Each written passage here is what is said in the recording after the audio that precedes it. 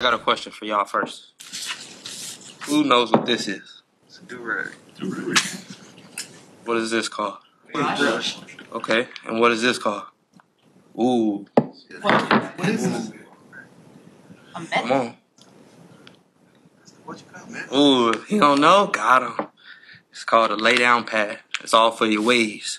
How you get your waves right? Yeah, your hair. Doing too much. No, you're not. You gotta brush it. You gotta brush it, lay them down, and then tie them down with the 360 though. They 360. 330. 360. I'm whooping right now. So yeah, wave check.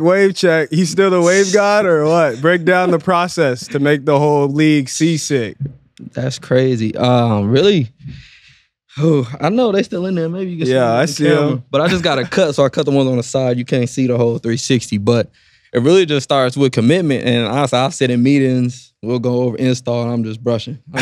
Coach talking, and you hear in the back of the room, shh, shh, shh, shh. Yeah. But I mean, it really just starts with time, commitment, really, and then you just got to continue the process, and you got to know where your hair lays and how it wants to form to try to get the 360. So I mean, it's a real formula to it, but I think it really just starts with commitment. You got to do a little research, but I mean, I think it's worth it. You got to do all that to get waves? No.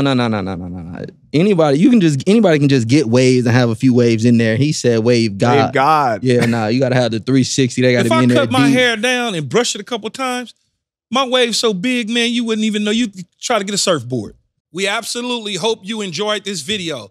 If you want more from us, hit that subscribe button for all videos, full episodes, and exclusive content from the show. And don't forget to find all facts, no breaks on Apple, Spotify, or wherever you get your podcasts.